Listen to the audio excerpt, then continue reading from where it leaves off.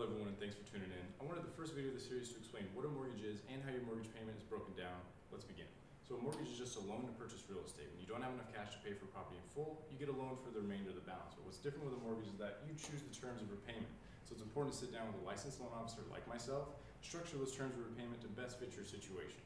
Now, a mortgage payment, or better known as PITI, is broken up into principal, interest, taxes, and insurance. Now, your principal and your interest are going to go to pay off your loan amount. Unfortunately, with lending, most of those payments at first are going to go to pay off just the interest, but even including $100 a month on top of your principal can shave off years off your loan term and save you thousands, so it's highly recommended.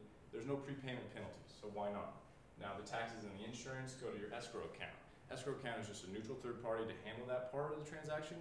It's a lot easier to pay $300 a month instead of at the end of the year, oh, we need $3,600.